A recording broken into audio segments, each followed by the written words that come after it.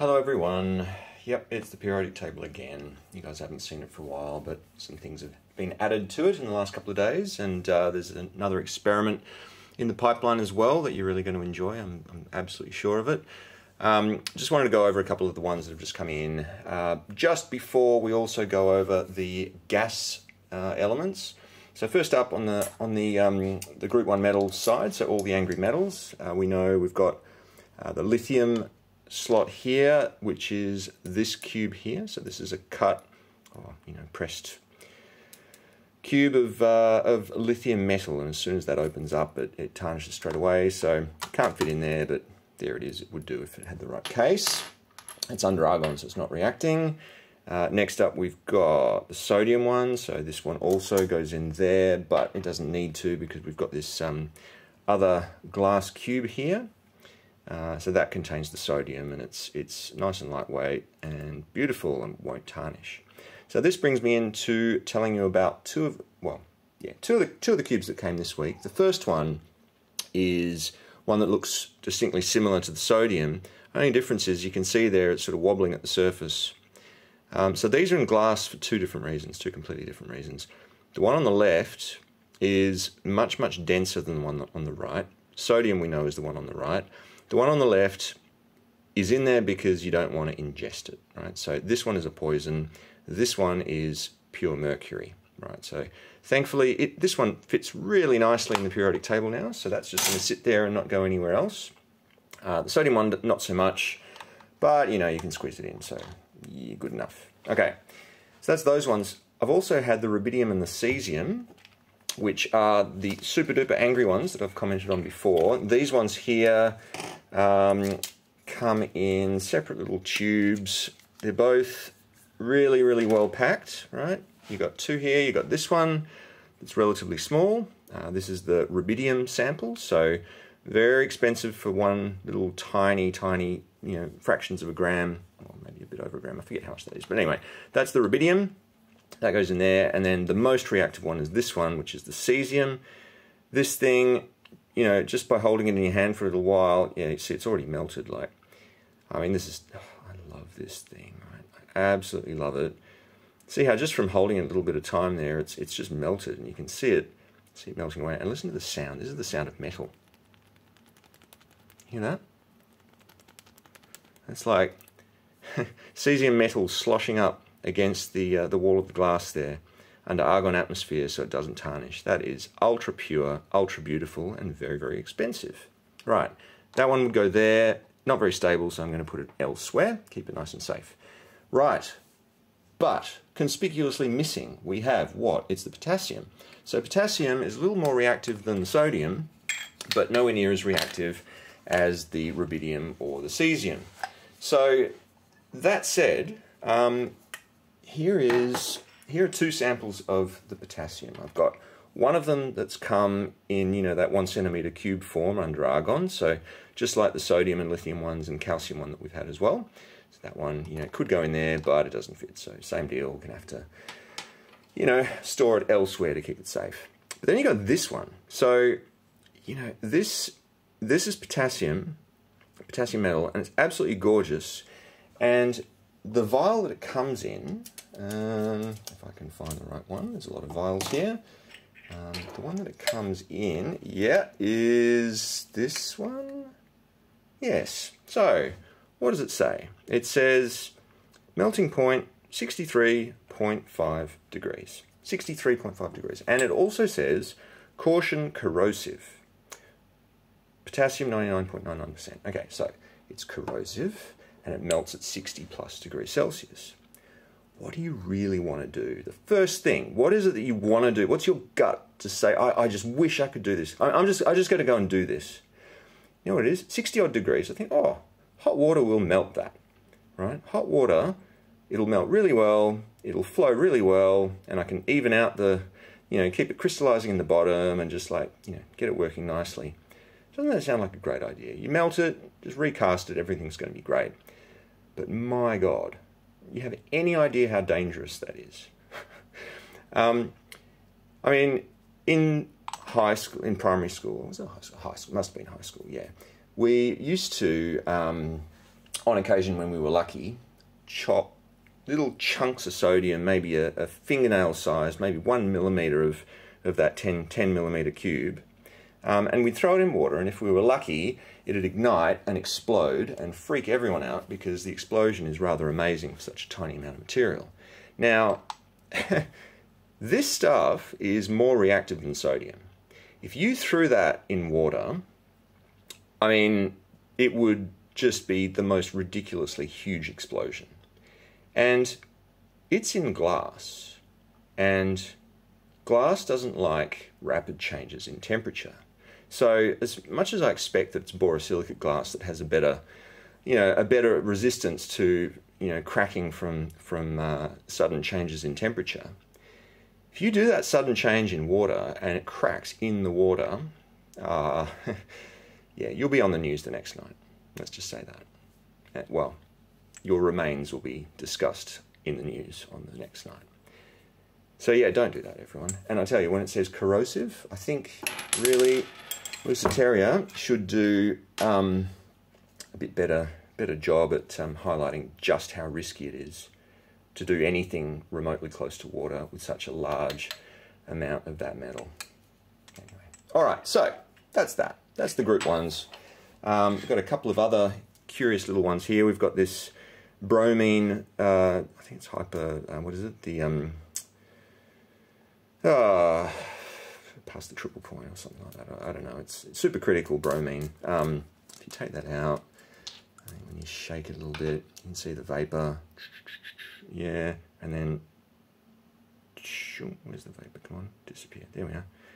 I don't know. Maybe it's just the liquid. Anyway, tiny little bit of bromine, 100%. Nice little sample vial. So that's brand new. That said, I've always got this one here that I had from before, so I think it's a much nicer sample of the bromine.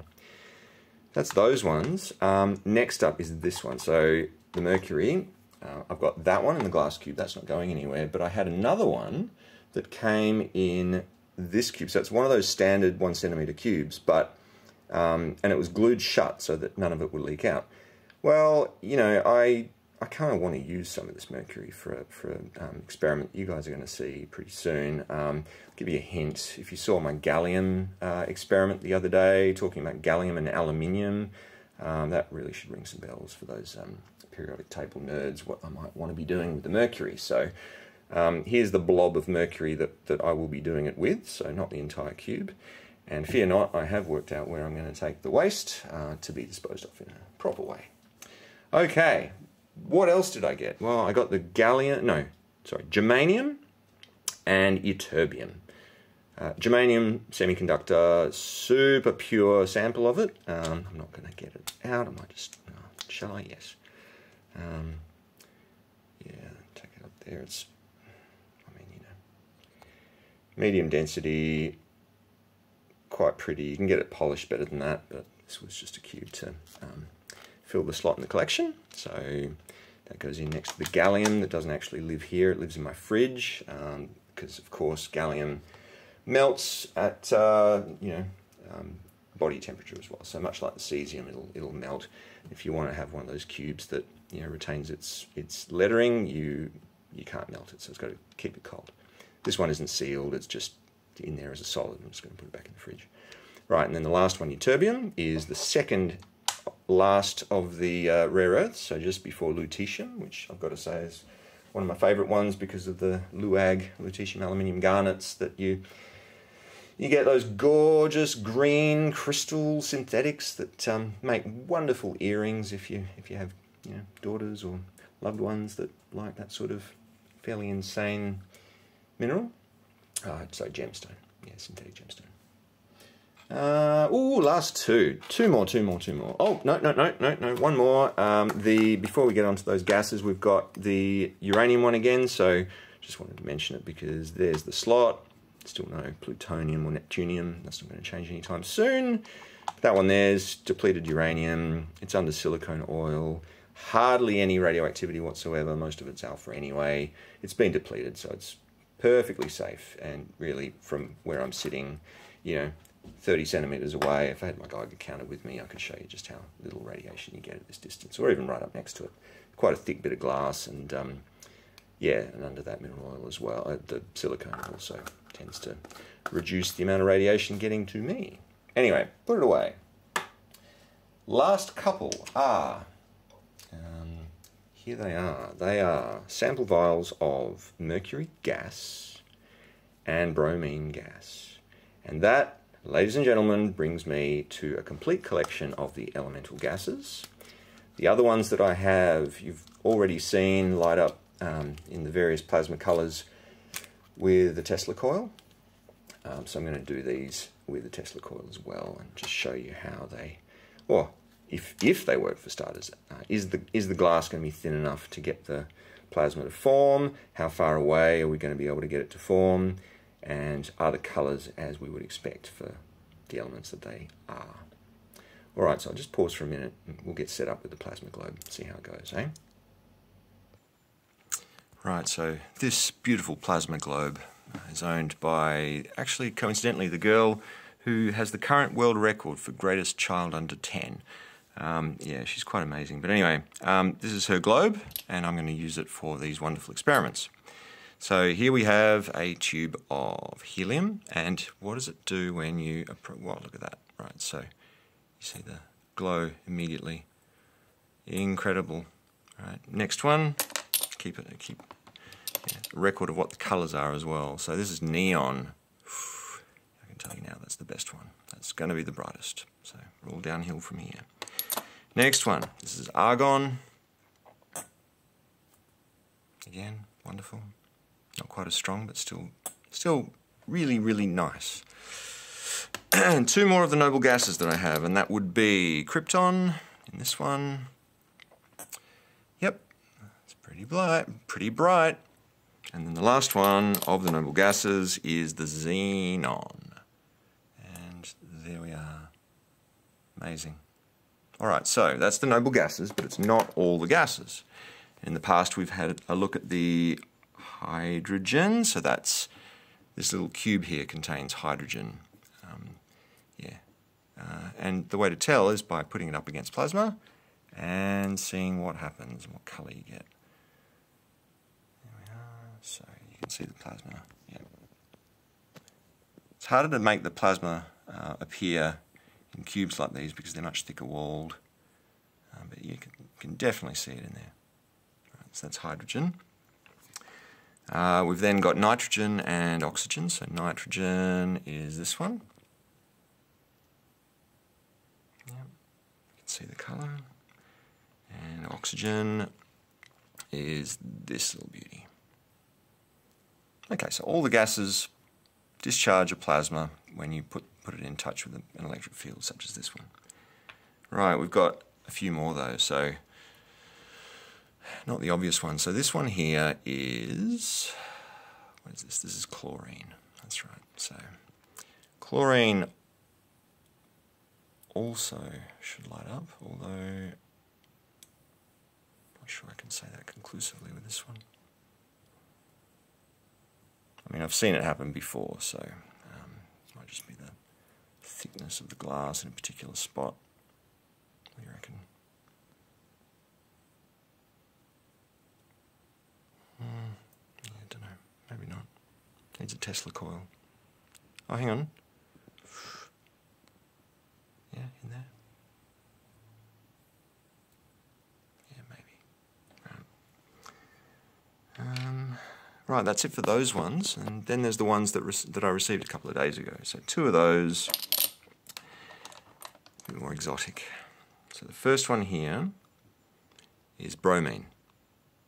Right, so bromine gas. It does, yeah, so you can see the plasma. You can see the plasma coming up. Occasionally it hits my finger. Yeah, it's quite evident. Right, if I get rid of a finger, put the finger back, thought it might brighten up. Anyway, it's definitely there. Okay, so that's that one. The last one, we don't think of when you think of gases of the periodic table. This one is mercury. Hg is for mercury. And this one lights up even better. Beautiful. You know what? That is it. Enjoy the rest of your evening, morning, lunch, whatever. See you guys.